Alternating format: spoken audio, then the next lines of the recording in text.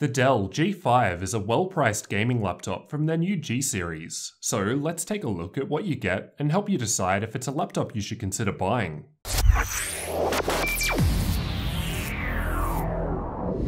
Let's start by checking out the specs of this unit, as there are a few options available with this model. There's an Intel i7-8750H CPU, which has 6 cores and can turbo up to 4.1 GHz in single-core workloads. In my unit, there's 16 GB of DDR4 memory running at 2666 MHz in dual channel, but the 2 slots can support up to 32 GB. For storage, there's a 256 GB M.2 SATA SSD installed, but it supports NVMe if you want to upgrade, and a 1TB 5400 RPM hard drive installed. For the graphics, there's an Nvidia 1060 Max-Q, which powers the 15.6-inch 1080p 60Hz IPS panel, and we'll see how this performs soon in the benchmarks. For the network connectivity, there's a Gigabit Ethernet port, support for 802.11 AC Wi-Fi, as well as Bluetooth 5.0. The lid and interior are both a matte black aluminium, and overall the body of the laptop felt nice and solid, but it's also available in red and black instead. There aren't any sharp edges, and overall the build quality seems pretty solid. The physical dimensions of the laptop are 38.9cm in width, 27.4cm in depth, and 2.5cm in height, so not exactly thin for a laptop with Max-Q graphics. The starting weight for the lowest spec model is listed at 2.65 kilos, and mine weighed just a bit more than this, probably due to the additional 1TB hard drive. With the 180-watt power brick and cable for charging, the total weight increases to 3.5 kilos, so a bit heavy compared to other laptops I've looked at in this size with similar specs. As mentioned, the screen here is a 15.6-inch 60Hz 1080p IPS panel, no G-Sync here available though.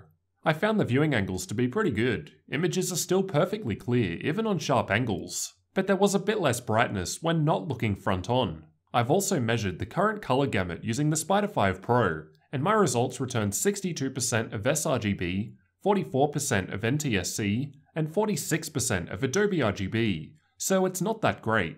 Definitely fine for gaming, but for professional content creation you might want to look elsewhere. I've performed my usual backlight bleed test on the display, which involves having the laptop show a black screen in a dark room to help emphasize any bleeding. I then take a long exposure photo to display any bleed, so this is a worst case scenario test. There's some minor imperfections that the camera was able to pick up, however to my eyes I wasn't able to see anything, even in a dark room it looked good to me. But this will of course vary between laptops. While moving the display there was some flex, although it wasn't too bad. It's probably just due to the single hinge being found in the middle of the lid. It can also be opened easily with one finger, demonstrating a fairly even weight distribution. Above the display in the center is a 720p camera. The camera doesn't look too bad with some decent lighting, still a bit grainy though. The microphone doesn't sound that great, but you'll be able to judge both for yourself. There's no keyboard backlighting at all in this unit, however the Dell website does note that backlighting is optional. Despite there being no backlighting in my unit, the letters were painted on and still read. This made it quite difficult to see the keys in a dark room. White lettering would have made that easier. Overall, the keyboard was alright to type with. There's some good spacing between the keys, and the only issue I had was with the small arrow keys. The key presses felt a little clicky. Here's how they sound to try and give you an idea. There was almost no keyboard flex, even while pushing down fairly hard, it was quite solid. The touchpad was alright for the most part, but a little annoying. I found if I barely touch it, it would press down slightly and sometimes register a click. But this wasn't the proper mouse click. I could push harder to make it do the actual click. I don't know if I'm explaining that well, but basically while moving my fingers around it felt like I was sometimes clicking when I wasn't. Not really a deal breaker given you'll likely be using a mouse for games anyway. And I'm not sure if this was just an issue with this unit.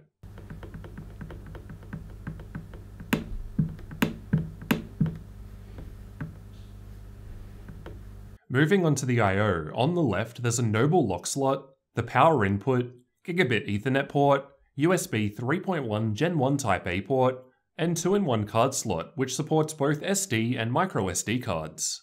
On the right there's a 3.5mm audio combo jack, 2 USB 3.1 Gen 1 Type A ports, USB 3.1 Gen 2 Type C port with Thunderbolt 3 support, and HDMI 2.0 port.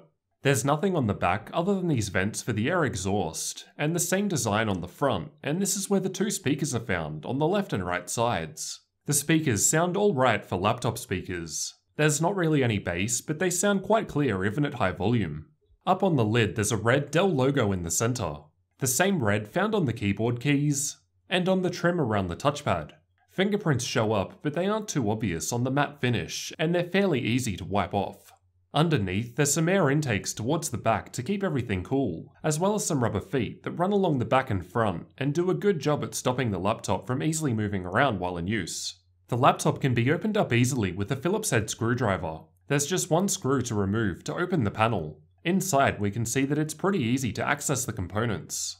The 2.5-inch drive bay and single M.2 slot are found on the left along with the Wi-Fi card, while the two RAM slots are found in the middle.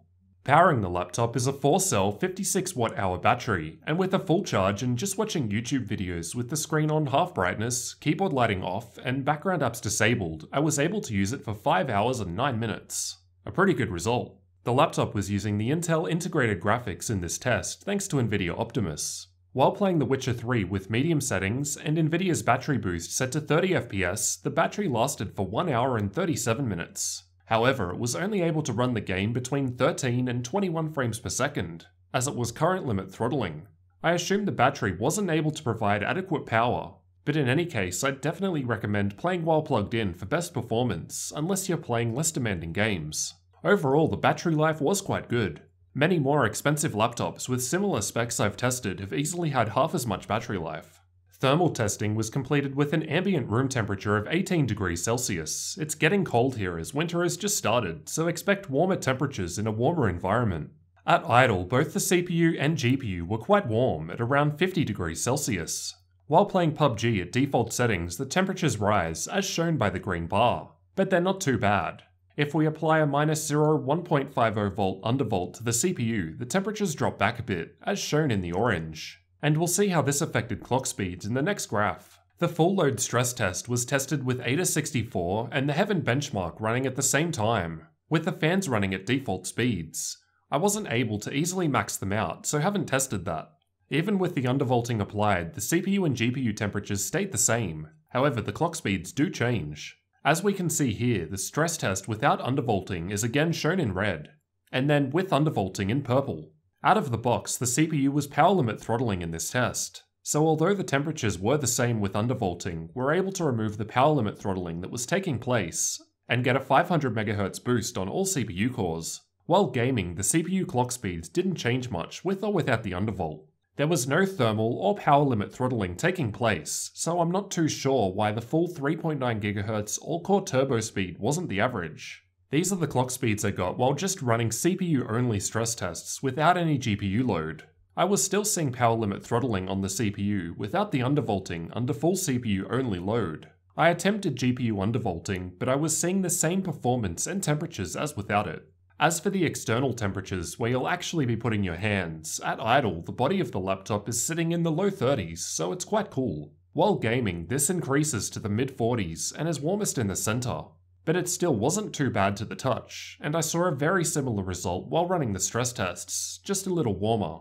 However, the wrist rests and left and right sides of the keyboard stayed fairly cool in comparison. As for the fan noise produced by the laptop, I'll let you have a listen to some of these tests.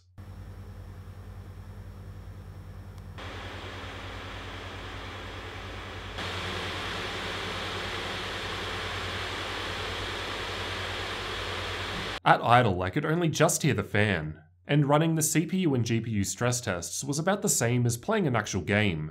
Running the CPU stress test only with no GPU workload does however result in lower fan speeds. Overall, the total system volume is perhaps just a little under most other gaming laptops I've tested, maybe because of the Max-Q graphics?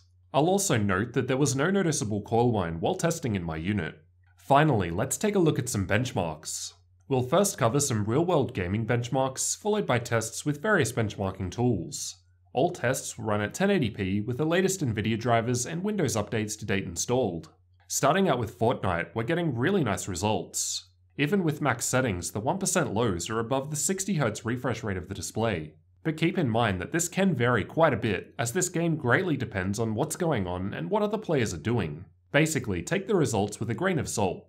Overwatch was tested playing with the bots, and again we're getting really nice results for this laptop, with 1% lows well above what the display can output at max settings.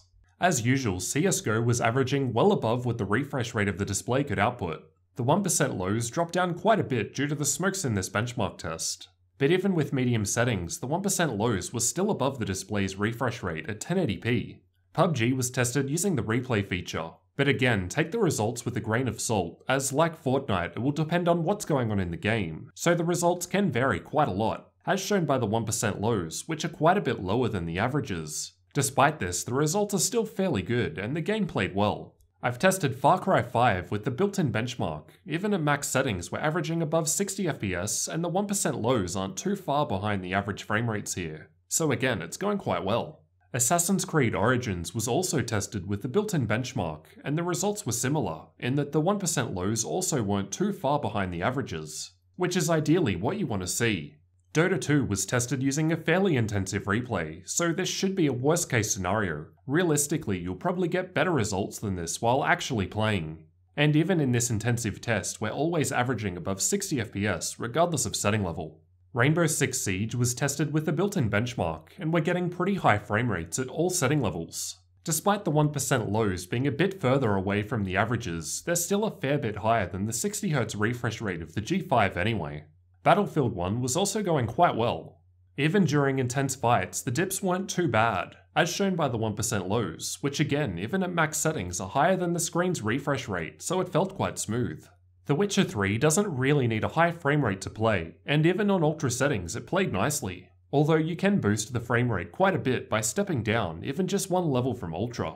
Rise of the Tomb Raider was tested with the built-in benchmark, and we're able to average above 60 FPS even with max settings.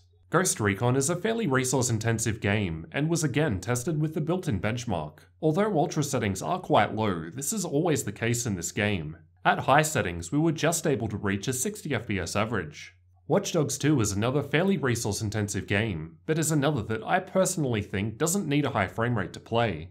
I can play this with a 40 FPS average no problem, as long as the 1% lows aren't too low. At Ultra, we can see the 1% lows are fairly low, so the dips were a bit noticeable. It played well at very high or below though.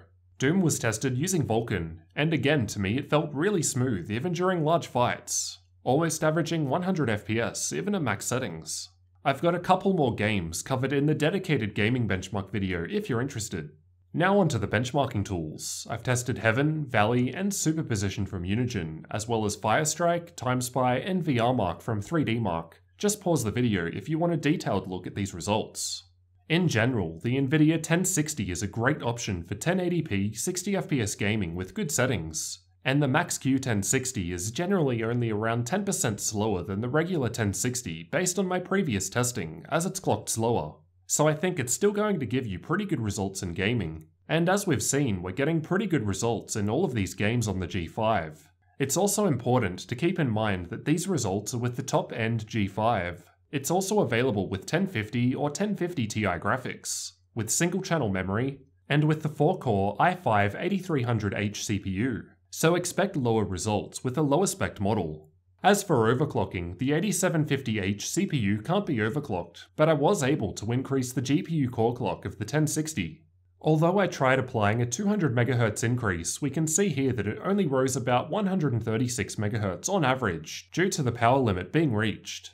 With both CPU undervolting and GPU overclocking applied, we get a little boost in games, but not really enough of a difference to justify retesting all of the games, just a few frames per second here and there.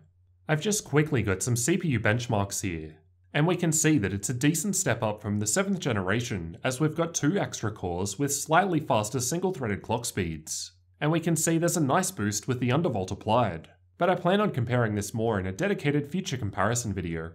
In Crystal Diskmark, the 256GB M.2 SATA SSD was getting above 500 MB per second in sequential reads, and about 470 MB per second in sequential writes. So pretty typical for a SATA-based SSD, but it's worth remembering the laptop does support faster NVMe storage too. The 1TB hard drive was getting above 120 MB per second in both, so quite good for a 5400 RPM drive. I've tested the SD slot using a V90 rated card to remove the card as a bottleneck, and the read and write speeds of the slot don't seem to be very good. As for the price, the G5 with these exact specs comes in at around 2,200 Australian dollars here in Australia at the time of recording, or about 1,150 US dollars in the US when on sale. But this will differ based on the selected configuration, as this is the top end model in the G5 series. Overall, I think the price is pretty good. It's not too much more than the older Dell 7577 and yet has a better CPU. I'll be making a comparison video between the two in the future, so make sure to subscribe for that one.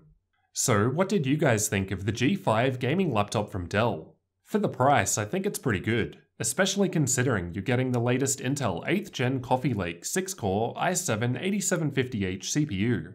As you've seen, it can basically play all modern games at 1080p with decent settings no problem, thanks to the 1060 Max-Q graphics. The battery life was quite good, although not great for playing mid to high-end games. And the Thunderbolt 3 port gives you future expansion options if, say, you want to use an external GPU enclosure. The temperatures don't get too high, and the performance can be improved by undervolting the CPU to remove power limit throttling. The only issues I had were that it's a bit on the heavier side and a bit chunky looking. The screen quality isn't ideal for creators, but is perfectly fine for gaming. I would have preferred either a backlit keyboard or different coloured lettering to make the letters stand out better. But realistically, these are minor issues, and overall this is a great gaming laptop for the money. Let me know what you guys thought down in the comments, and leave a like to let me know if you found the review useful. Thanks for watching, and don't forget to subscribe for future tech videos like this one.